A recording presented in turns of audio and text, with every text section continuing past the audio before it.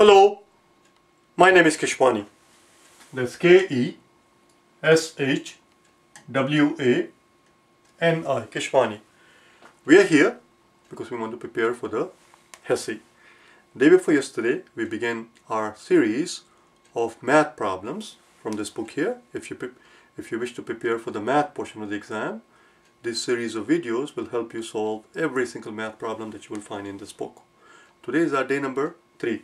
By the way, if you happen not to own this book, purchase one immediately. You are going to need it. There is no such thing as preparation for HESI without this book in my hand here that you see here. Admission Assessment, Exam Review. Make sure it is the 3rd edition that you purchase. We are on page number, right now, 4. Page number 4, please turn to it. The topic that we're dealing with is basic multiplication. Now before we get going and before we start solving the problems, I want to remind you very quickly that in order for you to be efficient at this exam, in order to get a decent score, there are some things that you have to know by heart. And one of those basic fundamental things that you must know by heart are your timetables. You must know your timetables from 1 through 12, not 1 through 10, 1 through 12. If you need help with the timetables, if you wish to learn them in a more efficient, more economical way, in a more straightforward manner, you will find on my channel a series called Series of Basic Math. Somewhere here, right here, Basic Math. You will find 200 videos. Of course, I'm not asking you to watch all 200 of them. You must watch the first 12, day 1 through 12, where we learn our timetables. You must know your timetables because that's what we're going to need. That's what we're going to need here in the problem that we're about to solve. The problem that is given to us is something that you will find on page number 4 in the box there. It's quite conspicuously present. We are told 2, 4, 5, 7, 1 times 1, 2, 3, 3. We have to multiply these numbers. We are to multiply this number. What is this number here? That's 24,000. As you can see, 24,571 times 1,233. Now listen very carefully. This exam that you're preparing for, as you know, is a multiple choice exam. And just like any other multiple choice exam, it has certain weaknesses. One of the weaknesses of multiple choice exam is that depending on how the answer choices are laid out, you can minimize the amount of work that you put into a given problem. For example here we have 24,571 times 1,233. We don't actually have to do it out the entire problem. The answer choices, they give you 4 answer choices and they're usually very far apart. If you can approximate, if you can estimate, you can save yourself a great deal of time, which is exactly what we're going to do here. Instead of doing out the damn thing, let's pretend that this is 24,500. 24,500. And instead of 1,233, let's pretend that it is simply 1,200. Are you with me so far? The next thing we're going to do is we're going to simply ignore the 2 zeros. We're going to simply ignore the 2 zeros from here and 2 zeros from here. We are simply going to ignore them. At the end, when we get the answer, we're simply going to stick the 2 zeros from here and 2 zeros from here. We're going to simply stick the 4 zeros to our answers and we'll be done. Let's begin the process. I'm not going to do it in a baby way. I'm going to assume that you know your table of 12. And if you do not know your table of 12, you're going to have to memorize it. 12 times 5. In other words, we're not going to multiply by 2 first and then the 1. We're going to multiply by 12 together as a grown-up person. 12 fives are 60. 12 fives are 60. That's 0. Carry 6. You with me? 12 fours are 48. 12 fours, 12 plus 12 is 24 and 24 plus 24 is 48 because we're multiplying by 4. 12 fours are 48. 48 plus 2 would have been 50. We don't have 2, we have a 6. So instead of 50, we're going to have 54. 4 carry 5. You still with me in this story? Here we go.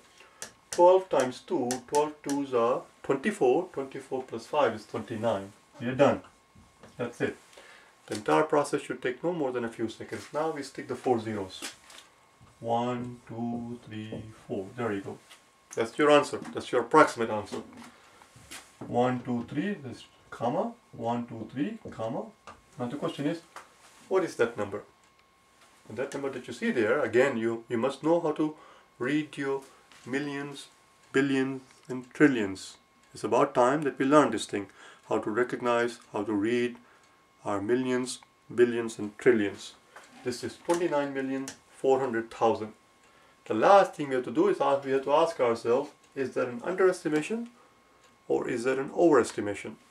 Well, we don't have 1200, we have 1233. We put down 1200, so that's an underestimation.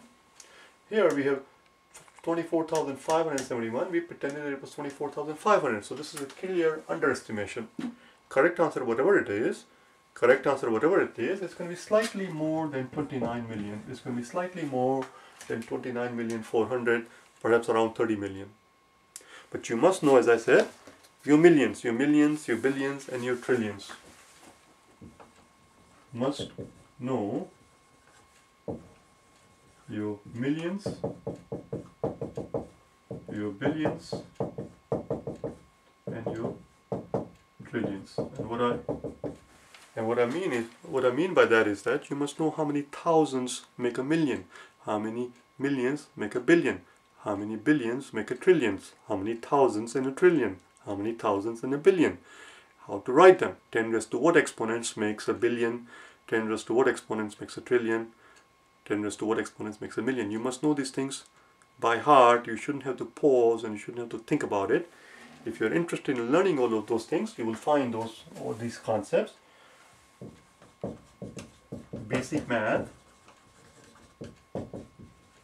Day 22. Just type in Basic Math, Day 22 in the series of Basic Math. On day number 22, we learn these concepts of millions, billions, and trillions. Let's finish our process, okay? We are taking too long.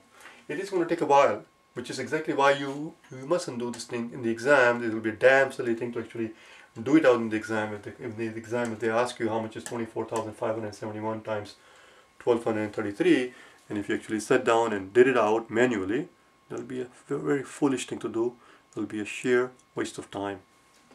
But here, we're not taking the exam. We are here for the learning purposes, so we're going to do it out purely for the learning purposes. So let's begin. Enough of the talk. First we have to multiply by 3. 3 ones are 3. 3 sevens are 21. 7 threes are 21. That's 1. Carry 2. This is what I'm saying here. 7 threes are 21. In case you had trouble with my language. 7 threes are 21. 1, carry 2. 3 ones are 3. See, 3 ones are 3. That's how we speak. 7 threes are 21. 1, carry 2. Now we're going to have 3 fives. 3 fives are 15. 3 fives are 15 plus a 2 is 17. That's a 7, carry 1.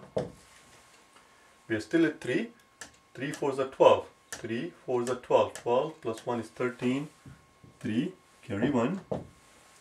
3 twos are 6. We are still with this 3 and that 2. 3, 2 is 6 plus 1 is 7. We are done. We are done with that 3. We move on to the next digit.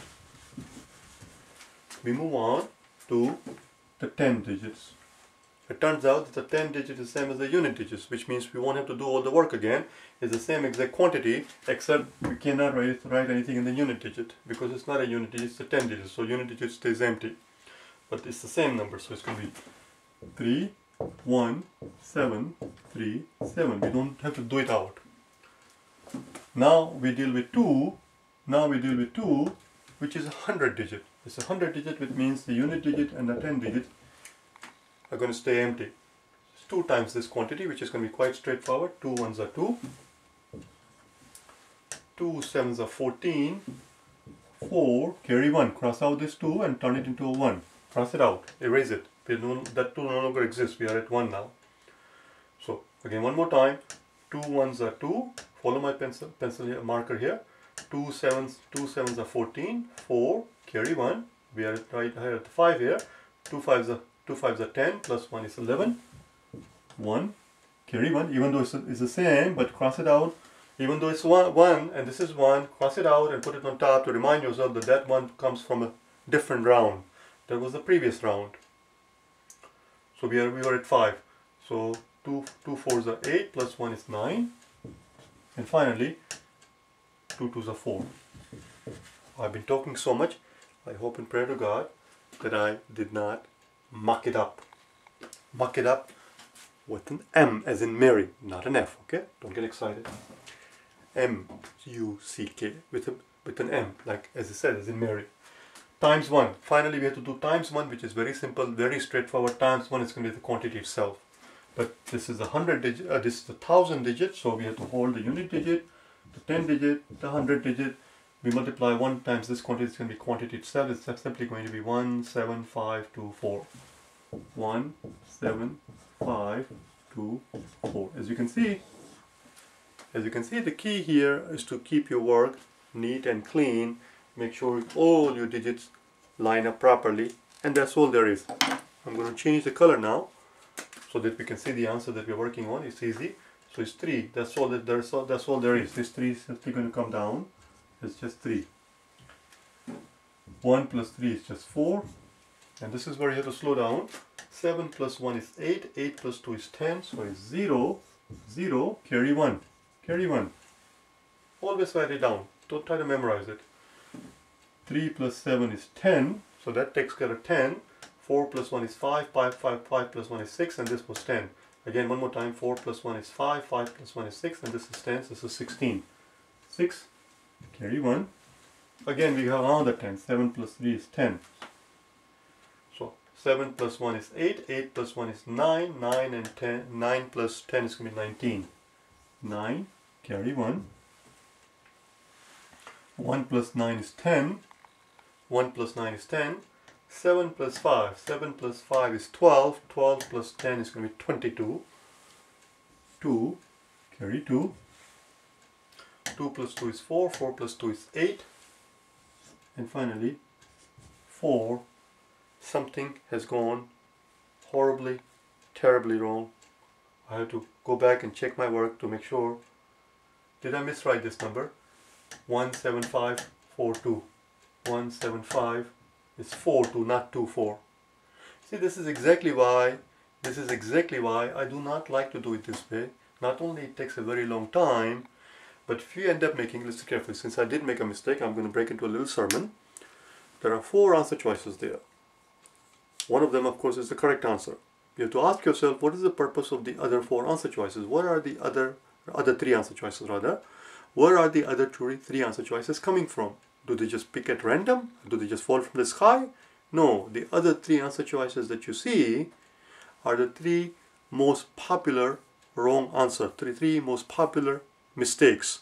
And if you end up making one of those 3 most popular mistakes in your work, then your answer choice, whatever it is that you come up with, will agree with one of the answer choices that they give you. And you will never know that you made a mistake.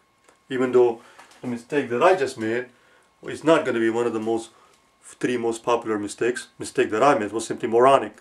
I just wasn't paying attention. It is not 4-2. It is not 4-2. It is 2-4. This 2 has to go here. 4 has to go here. But the question is, how did I catch myself? Well, we caught ourselves because we already know the answer. It's going to be around 29 million. It's going to be around 30 million. 29 million is an underestimation. It's going to be a little more than that. It's going to be around 30 million. We were getting 48 million for Christ's sake. Something has gone wrong, obviously. Let's fix it, shall we? Let's fix it. I'm not going to erase it. I'm going to cross it out so you can see it. So now 4 plus 4 is 8. Why is it still 8? I have no idea what happened. And then 2. So it's 28 million.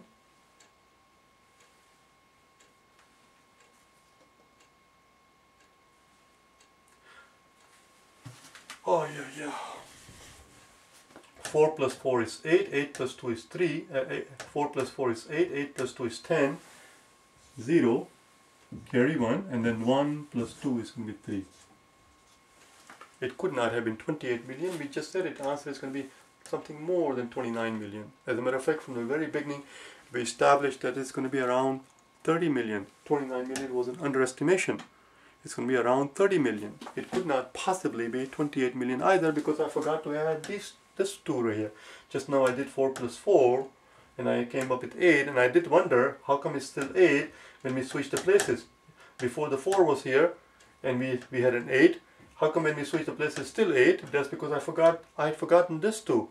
This 2, 4 plus 4 is 8, 8 plus 2 is 10, and it's a 0. Carry 1, and that 1 plus 2 becomes 3. But even though these things happen, 2 major accident happens just now, still we knew right away that that answer is wrong. That answer, the 2 answers choices, 48,000 that I came up with first, and then 48 million, the first answer choice that I came up with, and the second answer choice that I made a second boo-boo where we came up with 28 million. They were both wrong. How do we know they were both wrong? Because we already know the answer. It's got to be around 30 million. Do it this way. Stick with this thing. You are less likely to make mistakes, and you will save yourself a great deal of time. The correct answer, the precise answer, turns out to be 30,296,043. But who gives a damn? Nobody cares. Just pick an answer choice that comes to 30 million and you'll be all set in the exam. Do you understand? Bye now.